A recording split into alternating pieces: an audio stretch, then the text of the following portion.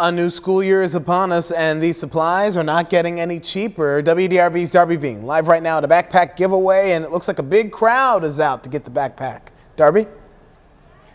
Yeah, this crowd is growing and growing, Gil, but the line is moving. I want to show you what it looks like right now. The line wrapped around the side of the building here, all the way down the sidewalk. People are lined up to get free backpacks. This goes on until 8, so if you're not here yet, you still have time to show up. There are 5,000 backpacks to be given away today. So how it works, you come over here, you get your backpack. They've got all different colors, all different kinds. So many kids have been through here today. You walk down the line and you can stuff this backpack yourself. They've got markers and water bottles.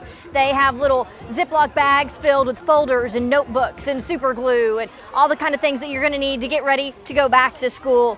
Isaacs and Isaacs Personal Injury Lawyers are partnering with Stockyards Bank and Bear Nose Pizza for the Hammers Great Backpack Giveaway.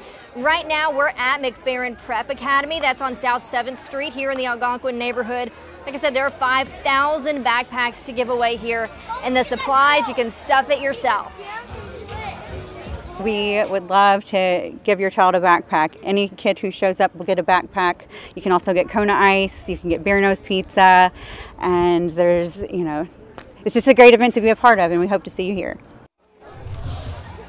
This event is free to stop by, and kids have to be with you though to pick up a backpack. So remember that if you're a parent and you just want to swing by, you got to have your kid with you to get that backpack. Even though there are 5,000 backpacks available and all these supplies, this line is really long. So I would recommend trying to get here before 8 if you can, but that's how long it's supposed to go on tonight. Those little ones are adorable behind you, Darby. Thank you. You know, school supplies expected to bring in record profits this year, $41 billion. When I was little, I used to get excited to go back to school shopping, not really connecting the dots. That meant summer was over. Yeah, $41 billion Crazy. Families will spend on back to school supplies this year. Crazy. Well,